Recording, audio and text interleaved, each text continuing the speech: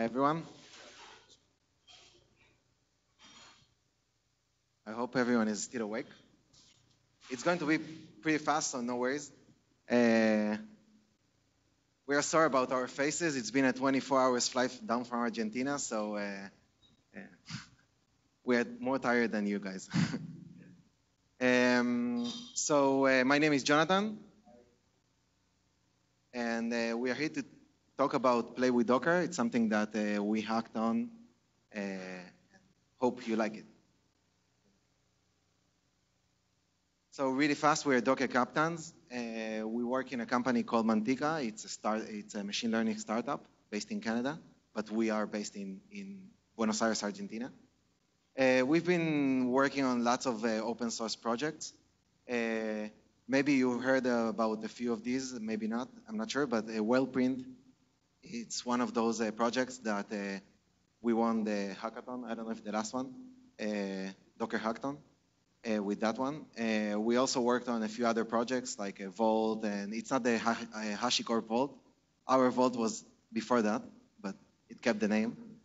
We have a container migration tool. It's the one that we won the first hackathon, right, I think. And also the Java driver for Redis.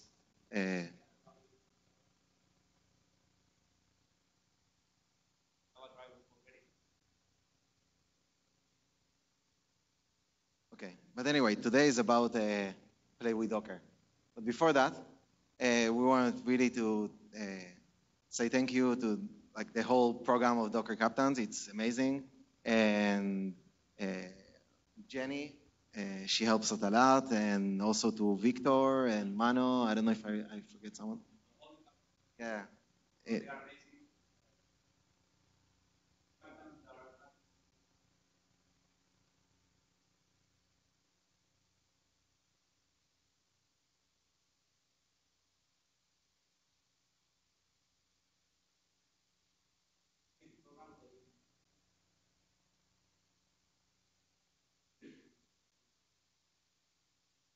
Okay, so Play with Docker. The projects.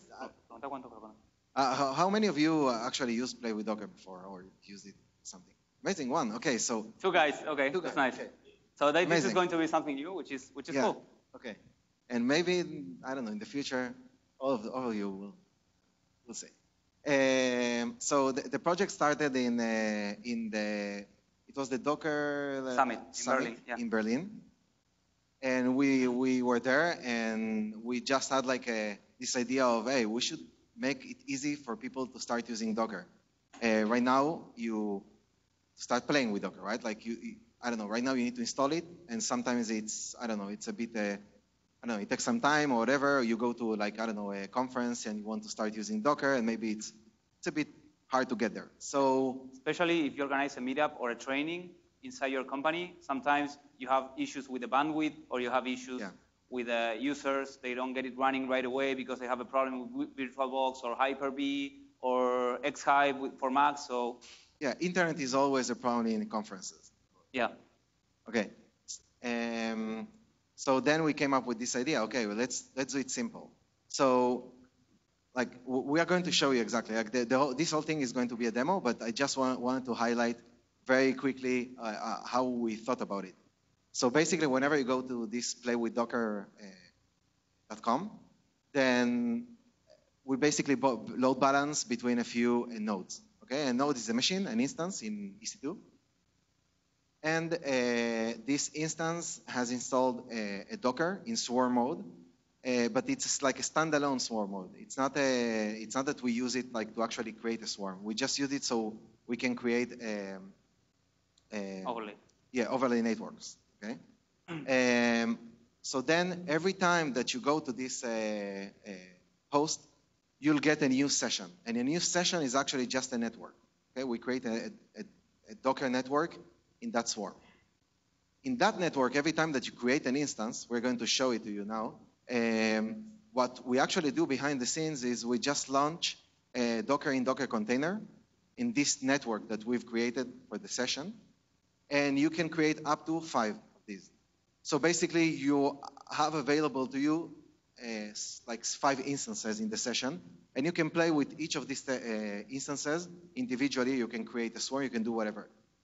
So basically, Play with Docker, or PWD, how we call it, is a box full of surprises. You'll see now lots of things that you can do. It's not like print working directory, so don't confuse it with that command. So it's yeah, I know we have a problem with that name, but it's okay. Yeah. And I think it's open source now. Okay, and by the way, it's open source, so I think we don't have the, okay. Yeah, if you look for Play with Docker in GitHub, you're going to find, we don't have the link here because we set it up this super quick, but you can ask for the link later and we can give it to you. So you can set it up in your company if you don't want to use the public version. Yeah. But okay, and anyways. we really want to accept pull requests about a user interface, that we are really bad at that. Yeah, so we are not front-end designers, so I'm sorry if there's any one of you here. So playwithdocker.com, a box full of surprises. You're not a robot? Yeah, you need to bypass this little CAPTCHA because we don't want bots to kill the whole thing. So whenever you go to this page, you get a 4-hour session, right, where you can just play with Docker as you like. So basically, as Jonas said, we can create an instance here. So this is a terminal, and I have Docker installed. As you can see, the latest RC3, so you can play around with the latest Docker features if you want to try stuff, if you want to do stuff. So the first thing that anyone would do is run a container, right? So Docker run hello world. And as we are in Amazon, we should have the most amazing bandwidth. So yeah, there we go, super fast. So Docker works, which is amazing. But Jonas told you that Docker is like PWD is like a box full of surprises, right? So what can we do with it? Well, we can create more instances. So maybe we can create a swarm, who knows? We're going to try to create more instances. This is one of the things that you can do. Another amazing thing that you can do is you can just copy this URL as it is, and you can send it to a friend. So I'm going to send it to myself. And as you can see, you have a live pair programming session, right? So you can send it to someone, and you can say, hey, man, I have this problem with Docker. I can't get this running. So you share it to someone, and they can start seeing each other what they do right away. Another surprise, which is in the box, is that if someone has a lower resolution because they use a 11-inch screen or something, Play with Docker will, maybe, I don't know. Yeah, Play with Docker will automatically adjust the terminal size. As you can see, the other terminal here is getting to the biggest resolution automatically. So you won't miss anything. This works pretty much like Tmax. So if someone uses Tmax remotely, so the terminal gets adjusted automatically. Okay, so this is pretty cool. What else can we do with Play with Docker? So I already told you that we can create 5 instances. Jonas told you that. So we can do with 5 instances, which is pretty cool. We can do Docker swarm init, and we need to specify the advertised address as the IP of the machine. So 10.0.31.3, and boom, we have a swarm working in this machine. And as I don't know if you saw, but you got this blue man icon here, which is pretty nice, which means that this is a master node, basically. So I can just copy this link right here, and I can come to this computer, and I can just paste it. We have a worker. We have another worker. And bam, we have a 3-node swarm cluster that we can play stuff with it. Another surprise, which is also in the box. So you must be thinking, okay, I can run stuff here, I can do docker run -d -p 80 nginx, for instance. But I am pretty sure that you will be thinking, okay, what happens if I create a web stuff and I want to access it from the outside, right? Because this is running on a server somewhere. And thanks to Amazon speed of light, we have the container pretty fast. And what you're going to see is that once the container is running, we automatically detect that someone is running, exposing a port there, and we provide a super useful link that you can click right away. And if the power is with me, bam, you have your web server running. You can access it from anywhere in the web, which is pretty nice. So basically, if you create something that exposes a port, you will have it right away there. So that's cool. So let's try with pretty much a different complex example. So we're going to remove this container, Docker, this one, Docker RM 26. Okay. So now we're going to try with a swarm service. So we're going to do Docker service create. So I hope that anyone knows about swarm. It's the coolest feature of Docker, the latest feature, orchestration, scaling. We're going to create a again with port 8080 Nginx. I'm going to put a name to this, name Nginx. And if everything works okay, which it didn't. I need the container, right? The image. There we go. And if everything works okay, the container gets scheduled. As you can see, I got the port again, so I can access to my Swarm services right here. But the good thing is that, I mean, this URL, as you can see, it redirects you to the machine that the container ran, basically. But if you go to a different machine, this is working in a Swarm mode, which means that routing mesh comes into place, I should be able to access that same container with the routing mesh Docker feature, which is correct. If we go to the other machine and I click that link, automatically the routing mesh does its work and redirects me to the first container. What else do we have? Session sharing. Well, I can create, of course, I can promote, I can do, I have another feature that you're going to like. So I can do Docker Swarm join token, for instance, manager. So I can have another manager here. Let's try to do this. Copy this link, and I'm going to paste it to this node. So bam, I have another manager. As you can see, everything works out of the box. And I believe I have two more stuff that I would like to show you. The first stuff is, okay, we have this little stuff there, but you're going to tell me, oh, no, Google no. Okay. No, but let me try to enhance the font a little bit so you can show it, and you can maybe we can have a round of applause if this works. I don't know. It's like a bit tricky. No, for the last one. Let's make it for the last one. So another thing that we do is, as you can see, this URL exposes the port here of the container that is running. So what if you tell me, hey man, I don't like this interface. This is pretty shitty because it's like web-based and I can't copy and paste really well, and I don't know, I don't like it for whatever reason. So what if I can tell you that you can do this, export Docker host, and then you're going to export the play with Docker URL session, right? So you're going to point it to the port 80, but instead of using I believe I need to use this P here, but instead of using the 80 port, you're going to use, okay, I want to use the daemon host, basically. If I do Docker PS, bam. With my local CLI, I'm pointing to this instance. So basically, if I go here and I do Docker service rm nginx, Docker service rm nginx, so the port left, as you see, but I come here in my local machine and I say Docker run -d -p 80 nginx. So this runs, and it is running in pwd. Nice. So now, if you don't like the interface, you don't have excuses. You can just point your CLI to this interface, and everything will just work like magic. And the last feature, which I don't know if it's going to work, but it is going to work, man. It is going to work. So I'm going to access to the pwd server in production, and I'm going to kill the running container. So I'm going to kill pwd. So pwd is shutting down. Let's say that I have to make an upgrade to pwd or something. As you can see, the server is disconnected. So what I'm going to do now, I'm going to start it again. Hopefully no one is using it right now. Okay. If you are using it, you will have to wait. I don't know if this is going to work, but I have some faith. So after it starts, it takes some time because it needs to do crazy stuff, as we showed you. And if everything goes okay, I should get my connection back. And everything works. Okay. Okay, that's all. I hope this is open source, as Jonas said. So if you can download it and you can like set it up in your own local company if you want. You can use the Amazon-powered unlimited speed of light version if you want. And questions are open. Nice. Hope you like it and use it to try Docker. We try to put here the latest Docker versions. So you just try new stuff here. If you want to try, what's in RC3? Does anyone know?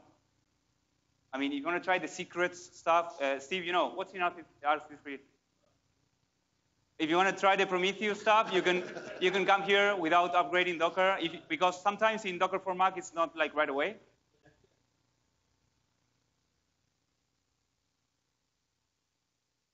Yeah. Secrets, yeah. Amazing. So if you want to try new stuff, you can come here without. If you don't get the update for Docker for Mac, just come here and try it out. I don't know. Yeah, and please let us know if you have any feature requests or something. Oh, there are lots of pending. If the URL is play with Docker in GitHub. This one.